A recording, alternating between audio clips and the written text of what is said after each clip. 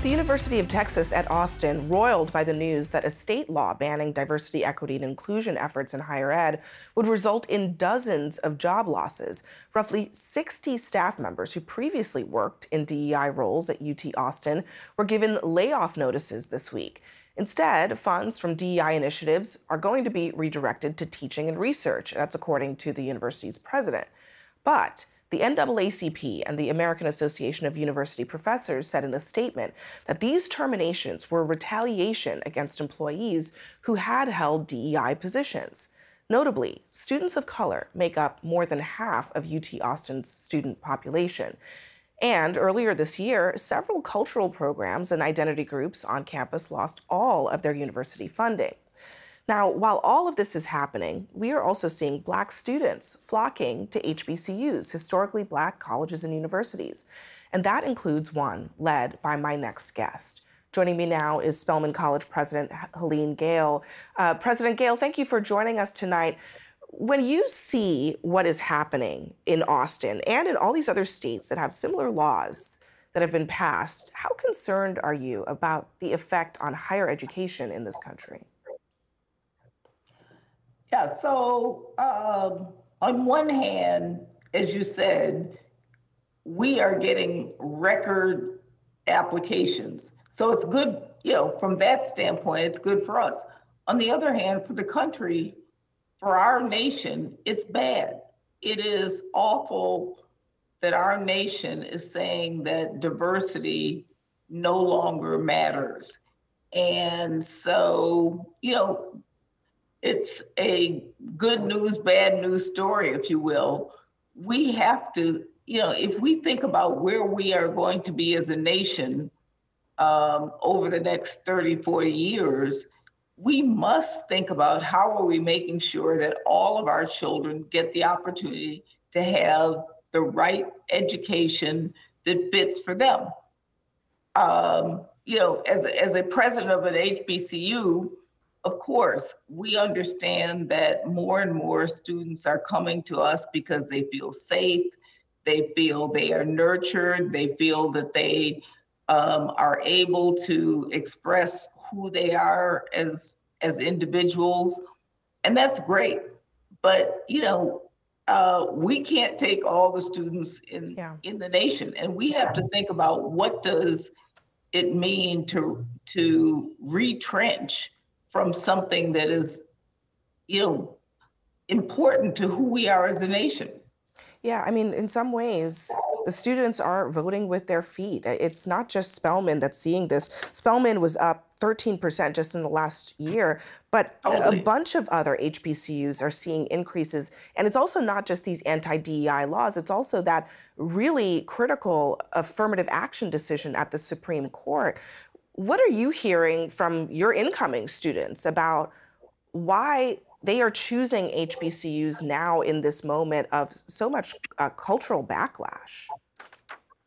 So it's a chilling effect. So our students are feeling like we want to go someplace where people want us. They want to be someplace, and we're a very selective institution. The same students who come to Spelman could go to, I won't list all the names of, elite schools in America, but they are the best and the brightest, and they could go to any school in America. And they are saying, it matters to me to be at a school where I am going to be nurtured, where I am going to be appreciated, where who I am is valued, where I look up and see people who look like me, who have achieved a lot. And that means something to them because they know they're going to go out to a workforce where that's not going to be the case, but they will learn here how to value who they are and be able to hold their own any place in America. And not only in America, we're a more global society, anywhere in the world. Yeah, I know quite a few Spelman grads, so I know exactly what you're referring to there. I do know. I do want to ask you. I want to play this for you. This is from the Breakfast Club's Charlamagne the God, but he was on The Daily Show, and he had this to say about DEI in the workplace last night. Listen. The truth about DEI is that although it's well-intentioned, it's mostly garbage, okay? It's kind of like the Black Little Mermaid. Just because racists hate it doesn't mean it's good. And you know I'm right, because every one of you has sat through one of those diversity training sessions and thought, this is some bullshit. In fact, maybe the only thing that DEI has accomplished is giving racist white people cover to be openly racist. I wanted to get your reaction because he's not isolated in his views on that. Probably a lot of people feel that way. What's your reaction? Yeah, well, I think calling anything a label, DEI, it's become a label, and people are not thinking beyond what does that really mean. There is no question that when you were brought to America as enslaved people, there is a real difference between what our fate is, how we have been allowed into American society, and the reality that there needs to be some way of thinking about how do you make sure that we are making up for the core basis and reality. Call it what you want. Yeah.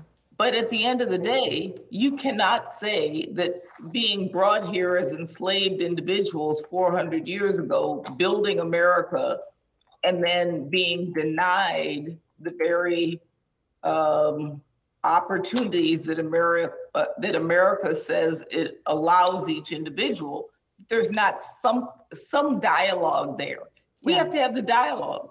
I don't care what you call it, but I think we have to have that dialogue. Yeah, it's such a fair point. It's not about the acronym. It's about what it's supposed to be, what it's supposed to signify. Right. Spelman College President Dr. Helene Gayle, thank you very much for joining us tonight. My pleasure. Thanks for doing all that you do. Thank you.